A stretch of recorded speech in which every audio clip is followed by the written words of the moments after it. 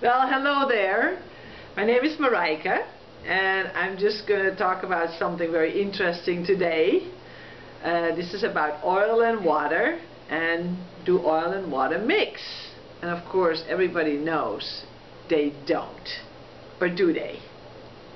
So anyway, I have 2 spoons. I have 2 cups of water. I have very nice extra virgin olive oil, and then I have this other oil. And let's see what happens. Okay, so here's a little spoonful of the olive oil. I pour it in the water, and it's like drops of oil. Let me just stir it a bit, and let's see if I can move it a little bit to the camera here. But you see, it's kind of just sitting in the water. And when I move the glass, you can actually still see the oil on the sides of the glass. Okay, not a pretty picture. Okay, so now let's go to this one. This is a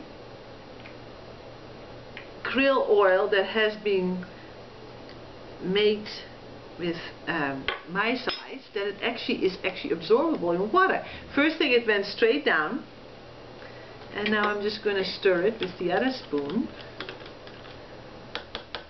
And I'm just going to show it in the other camera. I don't see any of these oily drops. And when you move the glass, you don't see anything either. Anyway, enough talk. I gotta drink this and I gotta run. See you.